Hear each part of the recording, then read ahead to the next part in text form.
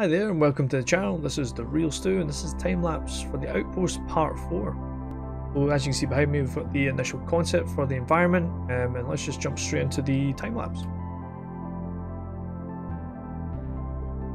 Here we're still in the interior train station here. We've blocked out the tunnel, and now I'm starting to work on the actual staircase itself. So I'm trying to think how passengers and players would enter and leave this area. And using assets from the factory I've created, if you just check my art station for that. And what it does is it gives us just gives us a great place to start off with in terms of assets. It takes a lot of the guessing work out for like sense of scale and size of things. So if we can just block out these initial areas with these assets, we can then just simply go straight into 3ds Max, and then we'll make the changes and adjust the design, to suit the setting. As you can see here, we're now starting to sketch out the actual train itself. The train will have, of course, the train itself along with some carriages, but at the moment I'm just building the main train itself. It's a very basic shape there, so you can see I'm just bringing it into 3ds Max. I'm taking that box sort of shape and I'm going to start making this kind of more interesting design ideas with it. Again, I'm going for very kind of straight, very kind of strong angles. It'll be, it'll be kind of like a sense of sort of disconnection from the train. Very, again, sort of imperialistic, kind of reminds me of like Star Wars, that sort of thing. Look at like a lot of the sort of the imperial vehicles and things like that. They've got very strong shapes. Again, this is not going to be like a final piece for this or anything like that whatsoever. This is just getting the sense of shape and feel just for the actual train itself, and just making sure that it sits in the actual interior for the train station itself. And just work on one half of it, and I'm pasting it over. Just throwing down some basic UV maps there. You can see it's actually quite thick, quite wide there, so I'm trying to thin that down. So I'm thinking about, obviously I'm going to have like things overhead the train and the wind flipping that. And here I'm just building the basic material just to apply to the train.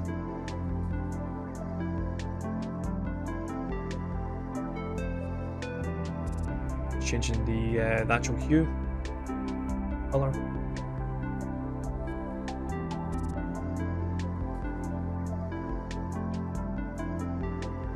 Move it back and forth because I'm thinking the sort of camera shot as well when that's going to fly through. How's the train going to look in terms of the sort of level that it's at with the camera, that sort of thing when I'm moving it about. So I'm just taking this basic cylinder shape and I'm starting to block out a lot of the areas here. I'm thinking there's going to be like a walkway over the train station. So again, I'm using the platform pieces just to do that, just to block it out. And I'll go back and forth just to see how the composition looks. Does it look interesting? And I tried to get a nice contrast of sort of big shapes with small shapes as well. Just adjusting the walkway, just see where it works. Now here as well, actually, I'm thinking if the player, for example, was going to try and cross the train track, how would they do that? So I'm thinking of this sort of moving platform that kind of sits down like that, but then connects, offers a kind of track so the player can walk over. And so I'm just blocking out that shape. It'll be like a kind of huge sort of mechanical motor under the platform, that would obviously help push the platforms and bring them together. In terms of design, that's just what I'm thinking of, just in terms of like functionality. And I'm playing with a lot of the big shapes again. I wasn't too happy with the composition overall there, but I like to jump back and forth. And here I'm just creating some roofs for the actual platform areas, and then these are the sort of supporting posts that hold the roofs up.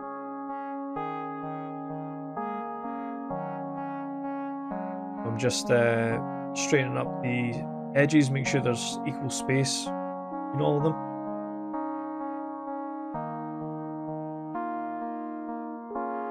And again, I'm just throwing down the UV maps again, just something basic. Duplicate the post over, and merge it. And I'll just bring it back into Unreal Engine. Because I placed those assets already, it means that when I updated the assets itself, you know, I didn't have to reposition all the objects again. They're already in place. And that's what I love about the blocking out stage, because when you put all your assets down, you're happy where they are. If you need to make any changes, then it's literally just clicking the re-import button, and then that's you.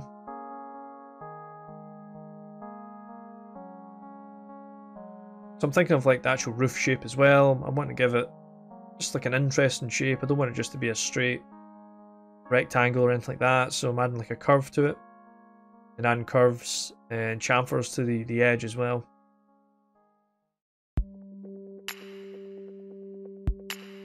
Just align the pivot as well, make sure it's in the center of the scene in 3ds Max. Then thinking of the actual roof trim itself, just add a bit more detail there. And then of course I'm making sure all the polygon faces are either quads or tris. Of course Unreal Engine you can't take in objects that have got more than that or less.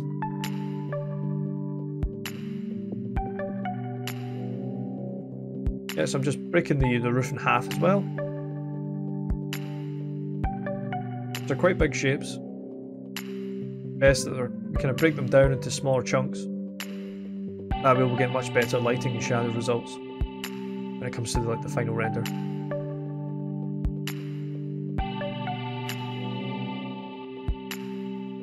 And more thickness. Again, I don't really like seeing just very straight edges, so I try to add more edges just to kind of curve it a bit.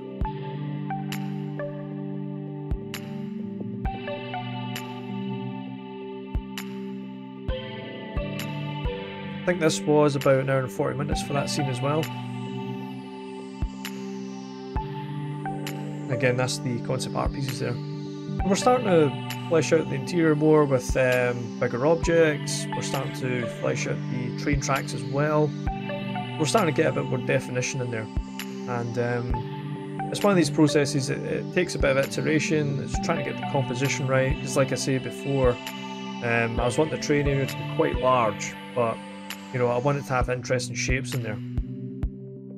Thanks for checking out this video. So I've been The Real Stu, and if you do like the content here, like and subscribe, and also you can follow the project behind me live on Twitch. Just look for The Real Stu, the link's down below, and I'll see you in the next video.